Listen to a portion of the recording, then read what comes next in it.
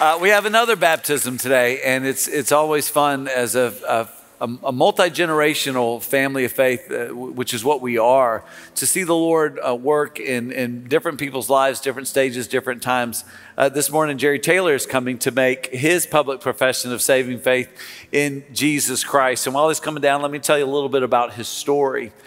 He was raised in a home where there were different influences of denominational teaching. And in it, both were teaching the gospel, but of course the means of celebrating salvation and the ordinances were different. And so there was never a time when he actually made public profession of his saving faith in Jesus Christ. Now, he's believed on Christ, but he's never taken that step of obedience in all these years. And under the conviction of the Holy Spirit, he believes he needs to do that, as all who have repented and believed the gospel need to do that. And so we celebrated with him today. Jerry, let me ask you, do you believe that Jesus Christ is the Son of God, that he lived a holy life, that he died an atoning death, that he was raised on the third day, and he's soon returning?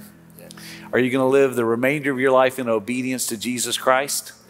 Well, based upon that confession of faith, your grandson Will now gets to baptize you in the name of the Father and the Son and the Holy Spirit. You're now buried with Christ in baptism